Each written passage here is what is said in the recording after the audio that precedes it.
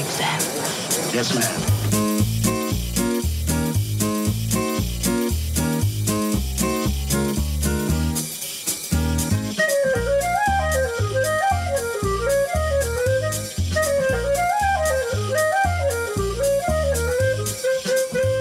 It is February 5th, 2021, and you are listening to episode 29 of the Candid Clarinetist podcast.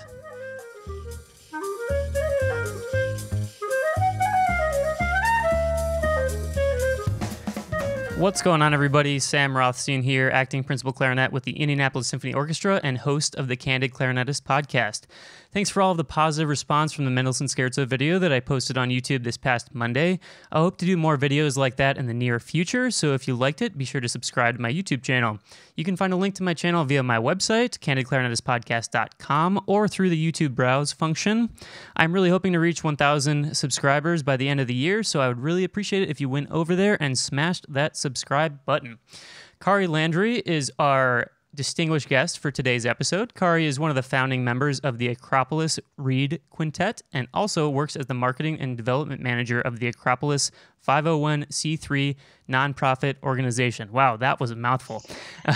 Additionally, since 2016, Kari has been an intermediate lecturer at the University of Michigan School of Music, Theater, and Dance, where she teaches music entrepreneurship courses. Kari, thanks for coming on the show.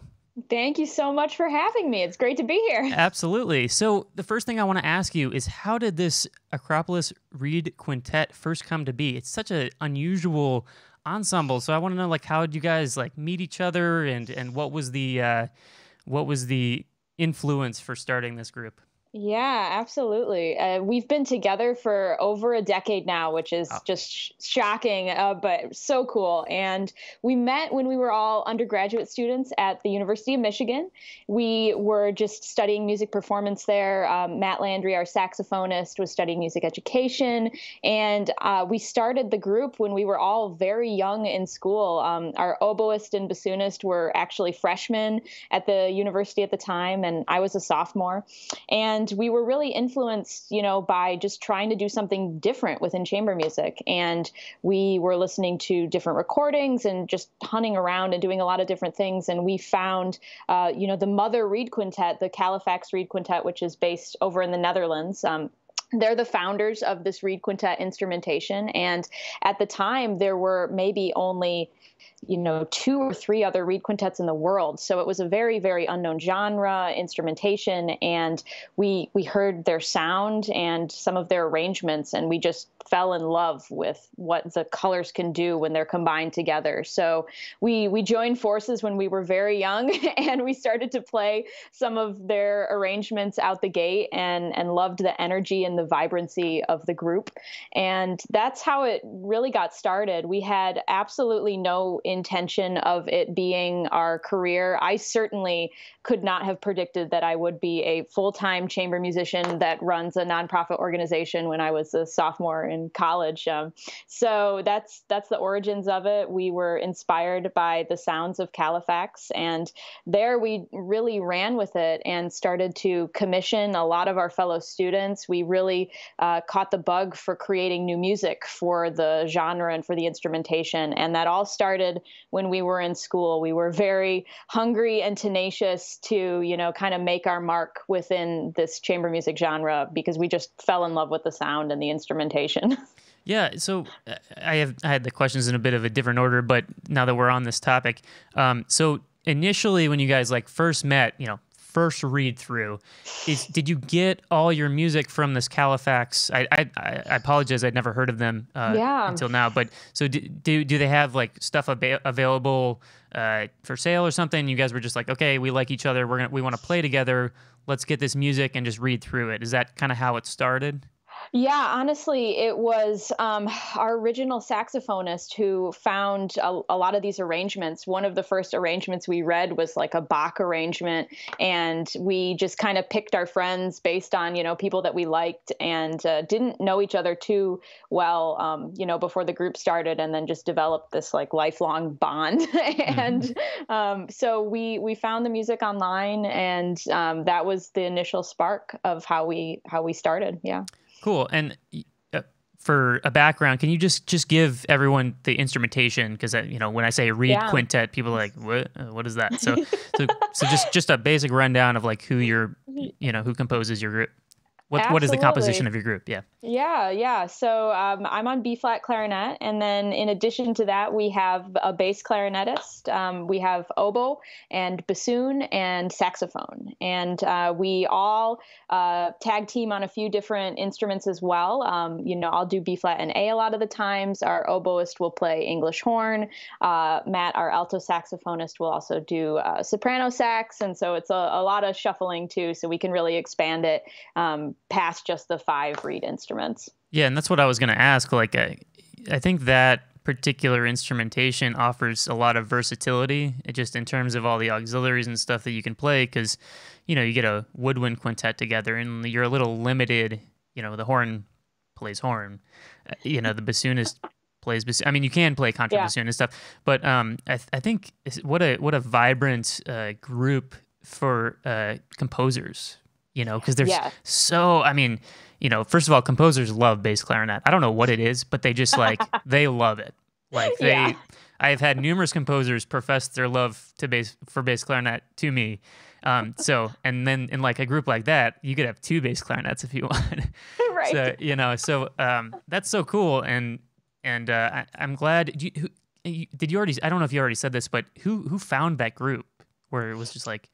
It was actually a person who's the only person who's not in Akropolis anymore. It was our original saxophonist named Dan Goff. And he was in it for probably the first few months, actually. And then he won a military band job, which is like one of the big goals of being in a saxophone school and everything. And so he left because obviously we were just like freshmen at the time, and he was a grad student. And, we were just like, all right, let's find another saxophonist. And funny enough, the only other person that was available and free that we asked, it turns out to be my husband now. I mean, it's just like so serendipitous how all of this comes together. And so it's very funny. Oh, that's very cool. So actually the first time that I found out about you guys was due to your performance in the Fish-Off chamber music competition.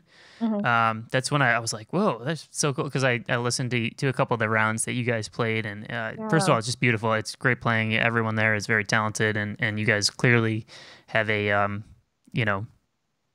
nice collaborative musical product. So I appreciated that when I was a young musician.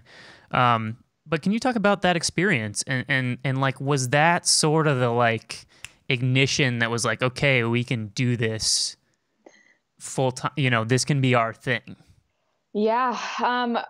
The experience itself is, first of all, I just highly recommend, if you are a young musician, one of the best ways to get better and to really test your mettle is to go do competitions. You will learn more in competing in a couple rounds of a competition than you will in like an entire year of schooling. It just puts you under so much pressure and teaches you so much. So firstly, I'm a huge advocate for them. Even though it's like a scary thing and you could have lots of nerves going into it, it's something that really has made us so much better as instrumentalists. So, but the funny thing about Fish-Off is by the time we won it in 2014, that was actually the 3rd time we went to the competition. 2 years prior, we won the silver medal, and 2 years prior to that, we placed in the semifinal round. And I definitely think that there's, kind of like a misconception that people go to these competitions and win things overnight and then everything changes for them, right? And I know the importance of them, but they're just as much of a journey and a process and a stepping stone. So we used all the competitions that we went to, and we eventually won like Fish-Off, as an opportunity to just get better and better and better as musicians. And it was really never a question of whether or not we could do this as like a career. I actually don't think any of the competitions answered that question for us, but they gave us a sort of artistic validity that we knew we needed in order to enter the professional world. So it was actually after we won the silver medal in 2012 that we were approached by a management company. And that was a huge launching point in our career so that we could have someone who was in the booking and presenter world actually contract gigs for us. And then when we won in 2014, a lot of people ask us if that was like your make or break moment, but I truly want to say that it wasn't. It was just one more thing that we, got over, made us better, made us truly believe that we could do this at a really high level.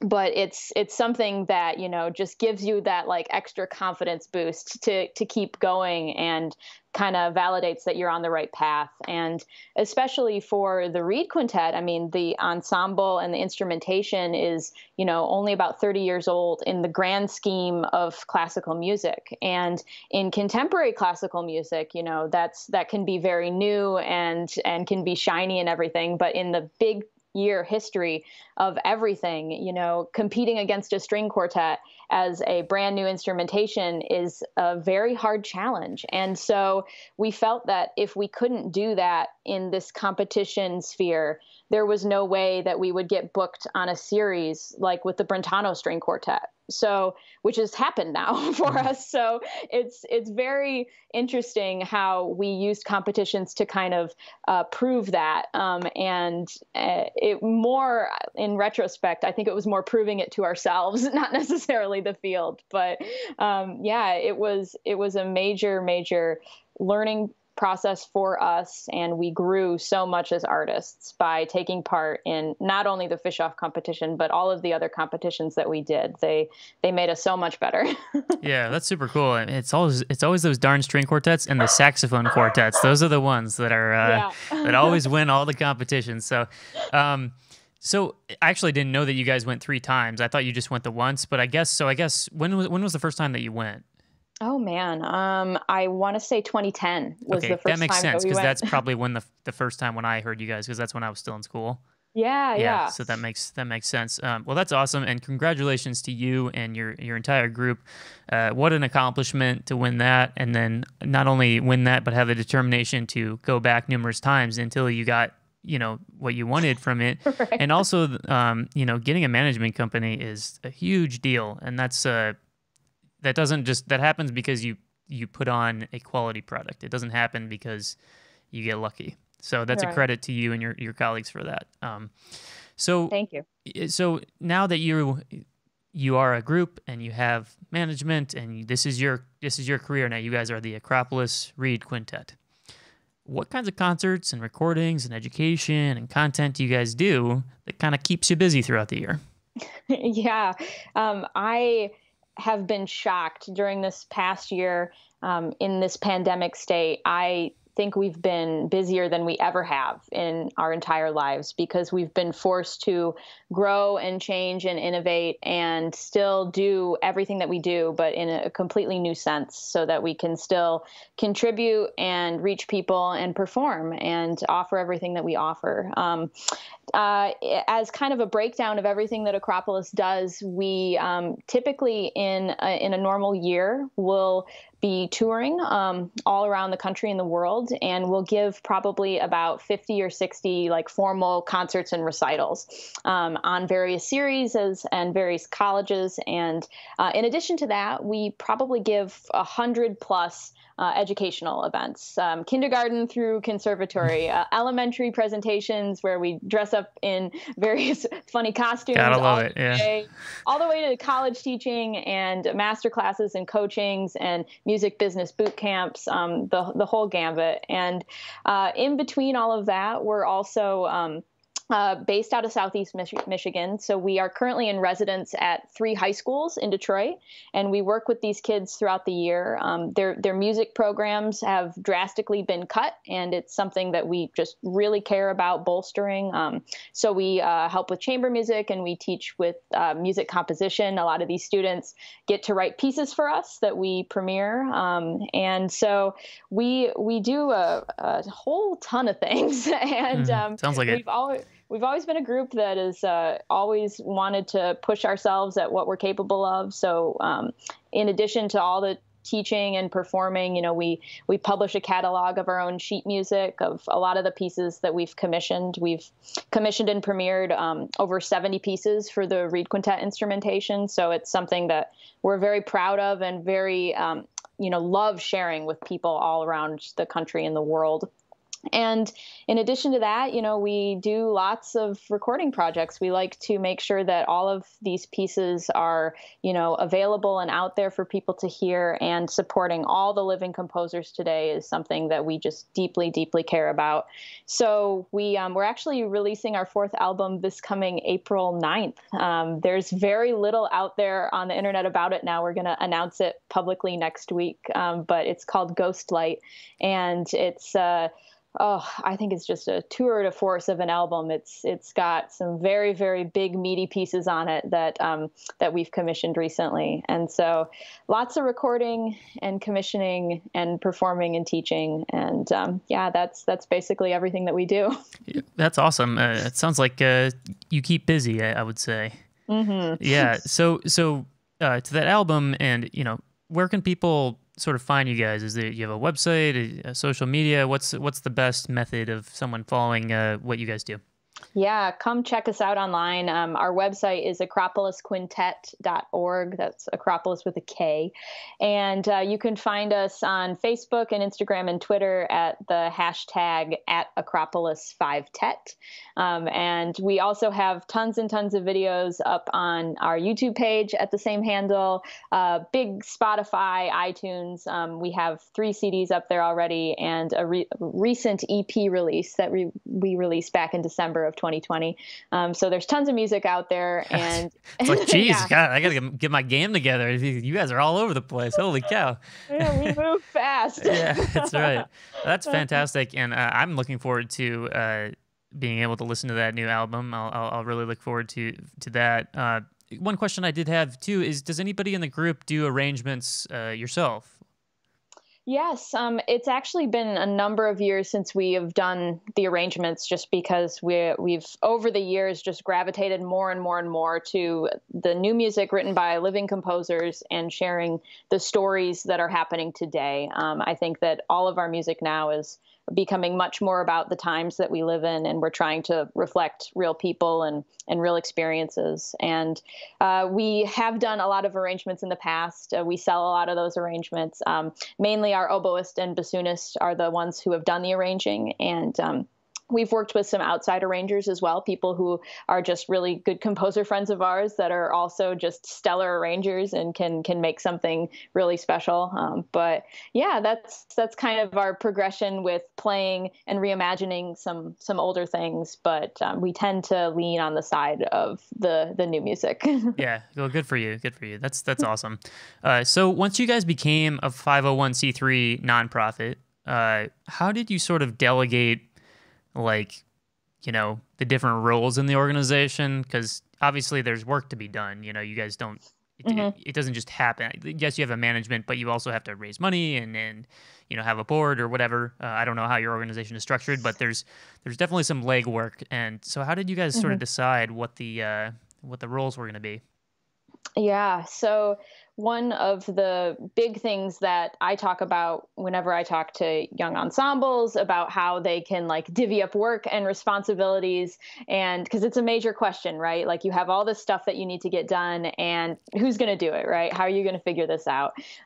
Is we learned pretty early on not to, force people into certain roles or certain positions, that everybody really gravitates towards their natural strengths and their natural interests. And basically you can structure an ensemble and an organization, whatever it is, in the way that serves you the best, right? So I think from an outside perspective, it might seem that because there are 5 people, you need to do everything evenly, right?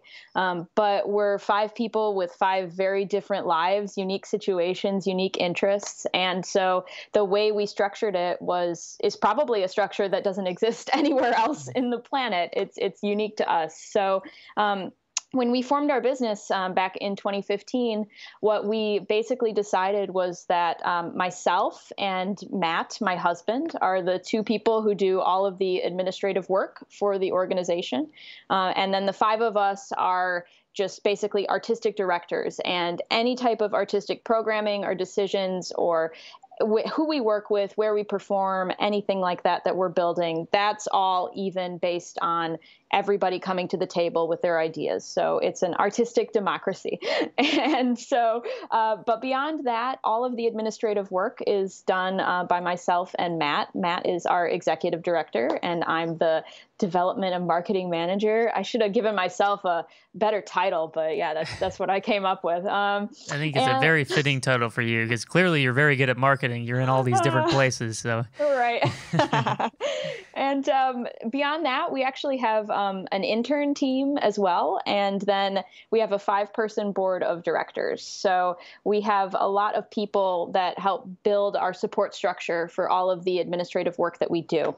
Our business is growing every year financially, and we're trying to basically diversify our pie of where we make money from. And so it's having more people in your court that have other lived experiences and can bring this business acumen to our table is how we've considered to grow and keep growing, especially throughout this year in a pandemic state. We've had to innovate so many different programming, and we've really stayed strong financially throughout all of it, despite all of this ups and downs and ebbs and flows, and the fact that we haven't played an in-person concert in 6 months. So it's been great to have that kind of stability and to build it into an organization from the ground up. And so when it comes to structuring things with other people, you have to build it with the people that you have at the table, not a different idea that you have in your mind. So that's how we work together, and that's how we've continued to grow the business. Well, good for you. Do you think, we're getting candid here on the Candid Clarinetist, but do you think it ever gets a little bit like you have too many hands in too many cookie jars? You know what I mean? Like there's like some days where you're just like, I just need to practice, but you got to do a grant or something. And, yeah. And again, feel free to answer whatever you're comfortable answering. I'm not saying like you can't handle any of it, because obviously you're very successful and you can. But that, for me, that would be really challenging, because for me with my podcast, it's like I love doing the interviews, I love doing the recordings and stuff, but then like all the editing and all the marketing is just like, oh man, I just really want to practice, or whatever the case is. So yeah, no, and that is not the first time I've heard that. Like, yeah. I think everybody's thinking about that. Like, I just want to spend time doing my art because it's what I love to do. It fills me up. I know I need to get better at it, and it brings you so much joy, and that's what you're doing all this work for at the end of the day, right? To be able to actually perform and play your clarinet. And so I definitely, have days where you're questioning what the payoff of certain things is going to be. But at the same time, what I've always felt is that all of this work that I do outside of practicing or outside of performing is just an extension of my artistic self. It's actually fuel that allows me the freedom to be able to commission people, play new music, give concerts, make videos. All of that extra engine churning underneath has to be connected to the practicing and the art, or else you're just going to be constantly pulled apart by the two, right? If the two don't relate and the two don't support each other, then you're going to have that guilt in the back of your mind of like, oh no, I've been working on this grant for the past 48 hours and I haven't touched my horn, but that's the only way that you can justify putting in all of that work to something that theoretically could detract from your time, practicing. But over the last decade, we've gotten very good at, if you're your own boss, your own musician, you're running your own organization, you're the CEO of your life, that means that you have to determine what you do in a day. So no one is going to set your schedule for you. I think having those priorities on a daily basis is what keeps you, fresh on your instrument, but also gets everything done behind the scenes. And so that's the culture that we've tried to build. I say culture, it's just such a small little team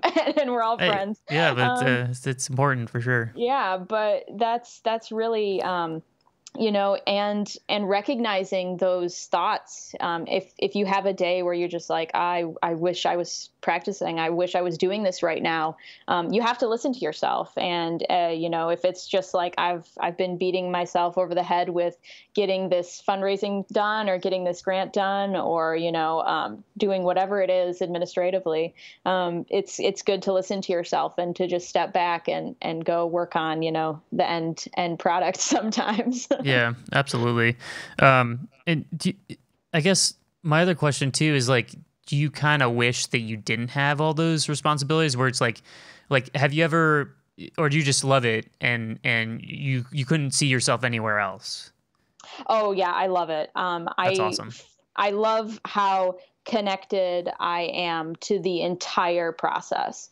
I think if I was more removed and if someone else was doing all this work on my behalf and I was just a contract musician in an organization that was separate from myself, I wouldn't be able to institute any kind of change that I want. I wouldn't be able to decide where the organization turns. I wouldn't be able to pick what kind of art I want to make next and what kind of impact I want to have and how that could make me a better clarinetist. And so one of our big collaborations that we just finished recording that's actually going to be our 5th CD is Akropolis plus a jazz pianist and a jazz drummer. So it's this amazing contemporary classical crossover collaboration with the pianist and composer Pascal Leboeuf and the drummer for Jacob Collier. His name is Christian Human. And the idea of doing this is something that could never be possible if someone else was steering the ship. And we wouldn't be able to push ourselves as artists if we weren't making all of those decisions. So I love having that control, and with that control just comes so much artistic freedom and growth. It's really the only way that I think you can truly be in charge of your artistic message, and what you contribute to the world is taking it by the reins like that. And I think it definitely takes some years under your belt in order to get it to that point. But once you do, then it really pays off. Well, I gotta say, if you're ever interested in being a leader of a symphony orchestra, let me know. I'll put in a good letter of recommendation for you. Man, you're getting me all fired up for all this stuff. So I appreciate it. And I can hear, being honest, I can hear the passion in your voice, and yet like you really believe what you're saying. It's not just because it's your situation. And so that's cool. And I'm so glad that you like have this thing and it's just like you're passionate about it to that level. And you're passionate about every aspect of it, and to me, you also seem like a lifelong learner, where you love learning new skills and new things and learning about new things. And so that I'm sure that has served you well over the last 10 years, kind of creating this whole Akropolis brand. So once again, congratulations to you for all of that success. Thank you. Yeah, you're welcome. Absolutely. So you teach music entrepreneurship. Oh, sorry. I skipped a question here. So I gotta go in order. I gotta keep myself organized. So we're backtracking a little bit, but you said you guys perform about 100 educational services and 50 to 60 performances per year. So does that mean you guys are meeting pretty much like 300 days a year? Because you're rehearsing. Obviously, you have to rehearse and learn music and stuff like that. Like, I would assume there's not a lot of time off with that kind of schedule. Yeah, this is such a great question, and I love demystifying this. A lot of students ask us this question too, like, man, you just must be together all the time and rehearsing all the time. And funny enough, we actually aren't. We probably are together, I want to say, about half the year. So you're really surrounding the engagements that we do. And then beyond that, we'll get together for a few weeks throughout the year and do things that we call retreats, where we just basically focus only on our artistic growth, big brainstorming sessions, big rehearsals of new pieces. But our members actually live all over the place. We're not, within driving distance. Our oboist lives in Colorado. Our bassoonist lives in Ohio. He used to live in Florida. So we've actually not been an ensemble based in the same city for over 7 years. The majority of our life together as a ensemble. And so when we get together, it's really all about a strategic scheduling that we have. So if we're getting together for, say, a performance, for example, later in this month, we have a live stream concert hosted by BGSU. We're on their new music series. And so we are going to get together maybe 2 days prior to that to rehearse the music, and then we're going to give the concert. And so there's a lot of onus on the individual members to be absolutely 100% prepared when they come into the room. And when we were touring, how it would work is we would, prepare and read new music that we might be playing months later when we got together for a performance. So we'd add like some bookend time here and there to other gigs. But we're pretty firm believers that if you can't get something ready within like a few day period of time prior to the gig, then you probably won't be able to do it. And that having that kind of pressure, it almost brings us back to that competition mindset, right? So we put a lot of pressure on everybody individually to be the best artists that they can be, to come in prepared to all of the rehearsals, to know absolutely everything about the music. It's often music that we've helped create, so we're very, very deeply invested in it. And the rehearsals are all about just bringing it to that next level of performance and talking about very minute details. And so that's how much we're together, and it's probably less than people think.